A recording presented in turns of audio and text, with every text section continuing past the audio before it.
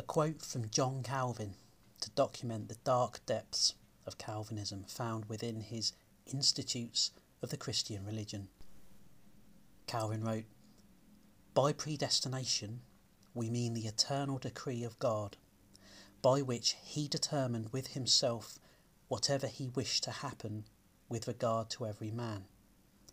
All are not created on equal terms, but some are preordained to eternal life, others to eternal damnation, and accordingly, as each has been created for one or other of these ends, we say that he has been predestinated to life or to death. This God has testified not only in the case of single individuals, he has also given a specimen of it in the whole posterity of Abraham, to make it plain that the future condition of each nation lives entirely at his disposal."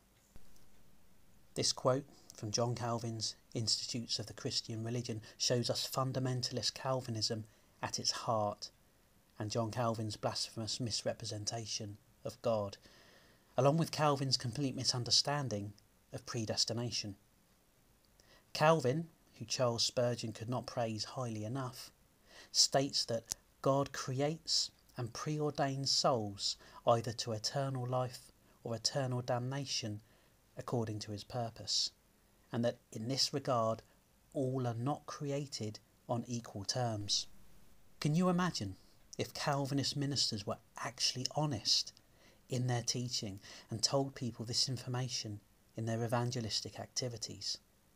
Calvinists, like Charles Spurgeon, have to become double-tongued and carefully strategic in their preaching in order to cover the obvious cracks and failures of their abysmal doctrinal abomination.